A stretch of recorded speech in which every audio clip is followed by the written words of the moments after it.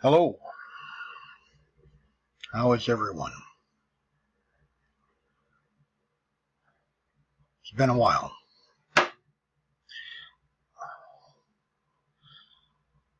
Demonis est Deus inversus. The devil, or the demon, is God inverted. You might remember I talked to you about changes I saw in the book of Jude, that it had changed. Certain men crept in unaware, consigned to condemnation from the beginning, and they turned everything around. Was the way I remember it. It's not there anymore, and it never was there, which puts it firmly in Mandela territory. I'm going to lead off here with a fast 2 or 3 minute snippet from this interview with Scott McQuaid. I mentioned him before. I said I was a member of his circle for the better part of a year. I wanted to read his stuff, and I found it interesting. There were a lot of things I didn't necessarily agree with. And the same here, but I want to play a fast 2 or 3 minutes of this because, well, he's touchy about copyright. So, here we go. You to know the truth, because it is only the truth that's going to help you get where you need to be. You are not a physical being. You are a spiritual being wrapped up in a biological, physical sack we call the body.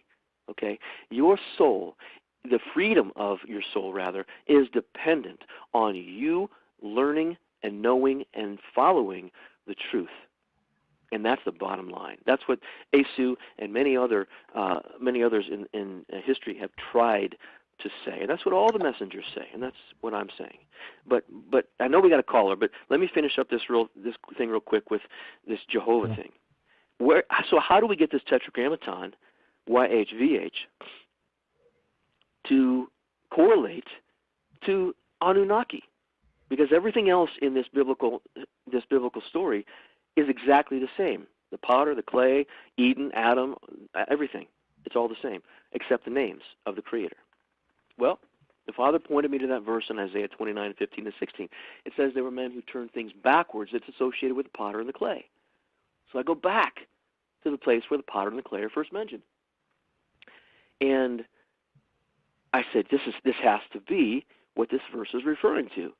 And the Father showed me I needed to undo what they did. It says they would turn things backwards. The word is hofek in the Hebrew. It means upside down, but it also means backwards.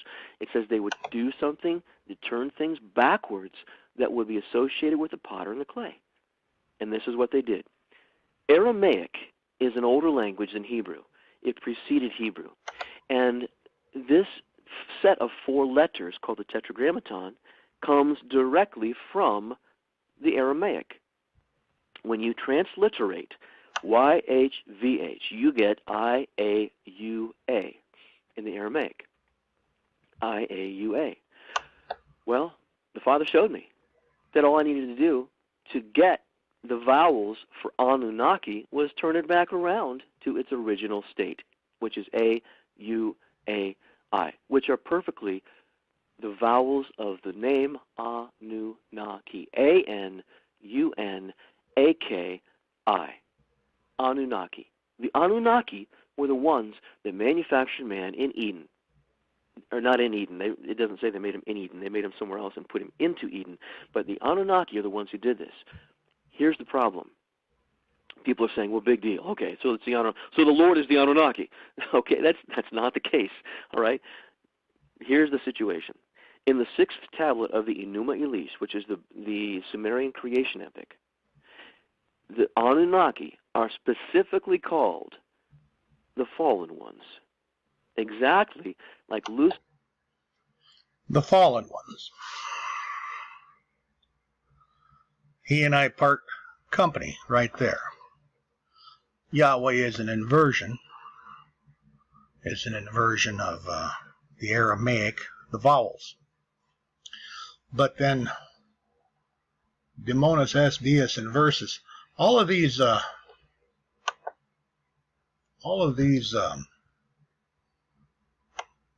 Kabbalists and native Hebrew speakers and good shepherds all,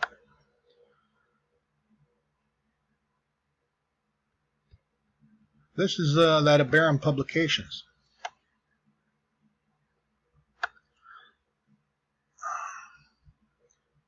Hannibal is the reverse of Baal-Hanan. Joel is the reverse of Elijah. Jehoahaz is the reverse of Isaiah. Andronicus is the reverse of Nicanor. And so on and so on and so on. Jeconia is another one that they play fast and loose with. Wherever you see, I like the Berean Study Bible because it says at the bottom in the footnotes, it says this is a variation on this name. Wherever you see that, you're seeing spells cast here. You're seeing, well, dark magic, for lack of a better phrase. And that Anak, Anakim, the Anakim, the fallen ones, you have to understand a little bit about astrology and understand what you're being told there. But that's a whole nother story. See, Hashem. Okay. Here's your Hebrew alphabet.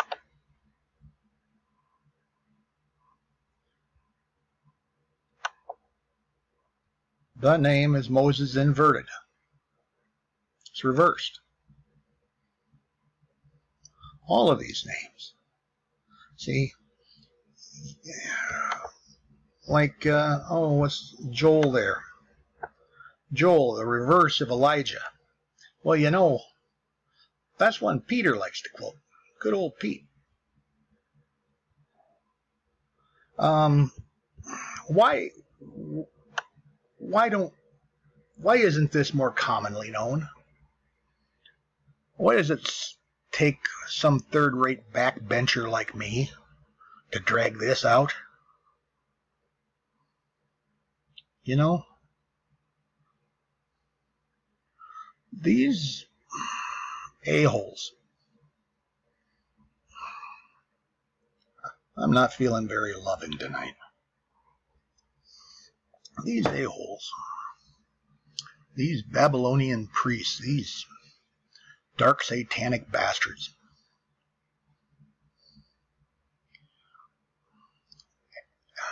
there's so much to be said about them. And so much to be said about different verses in the Bible and what they're really saying.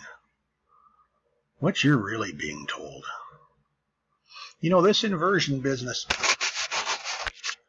I see now, and I didn't for a long time. I was caught up in the whole unity thing, good versus evil, and, you know, how we're moving into a different state of consciousness.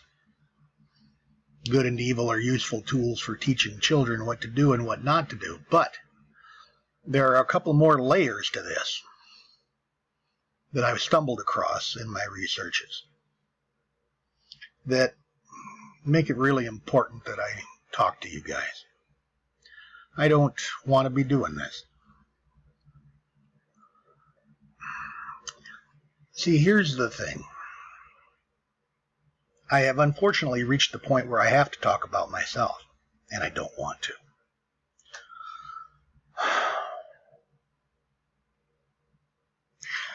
My father was a farmer, a rancher. He had been a soldier when he was drafted into World War II.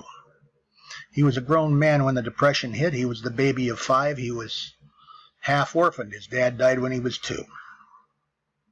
He was a little fella, about 160, dripping wet, about 5'6", 5'7", and he was one tough son of a bitch.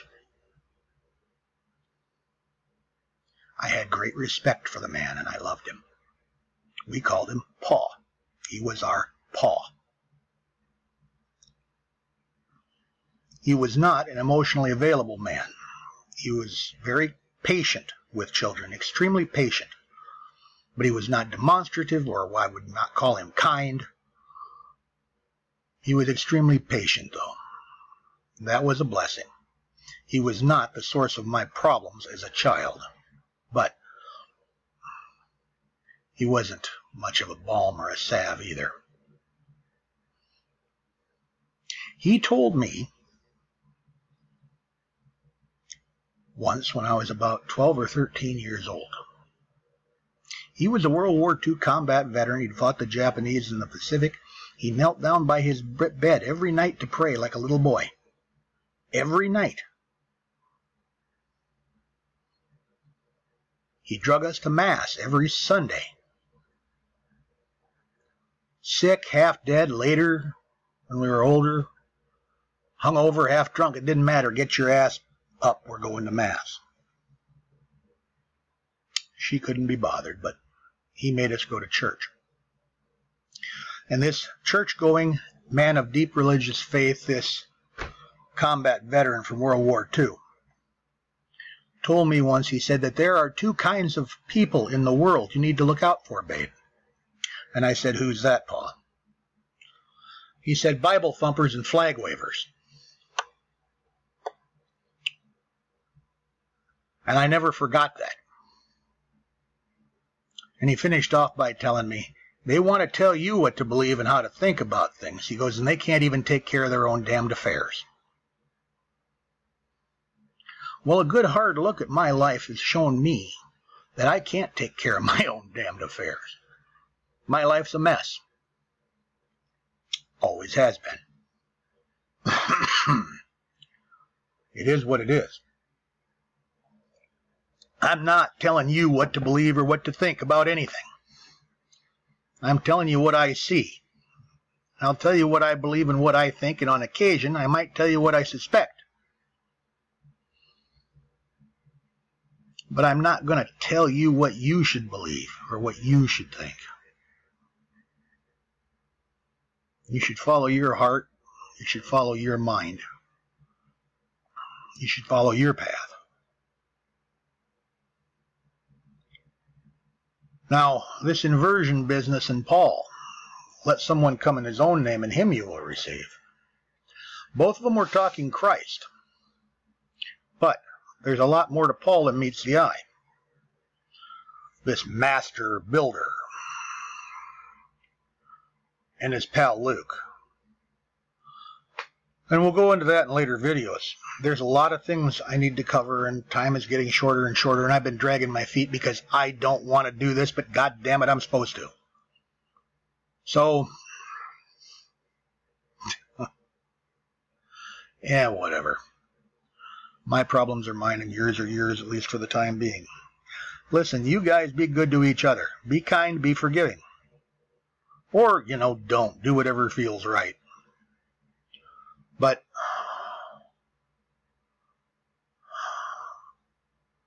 forgiveness is paramount.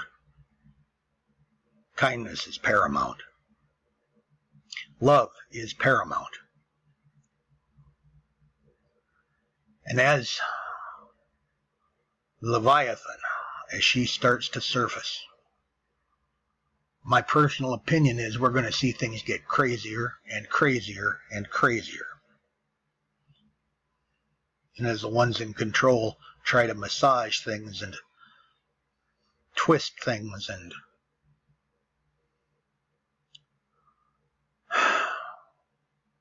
it's the beginning of birth pains. And in the end, it'll come down to how we treat one another as to what we birth. So, with all of that being said, you guys take care of yourselves. We'll talk again sooner next time. If I can figure this damn thing out, I always have a hell of a time.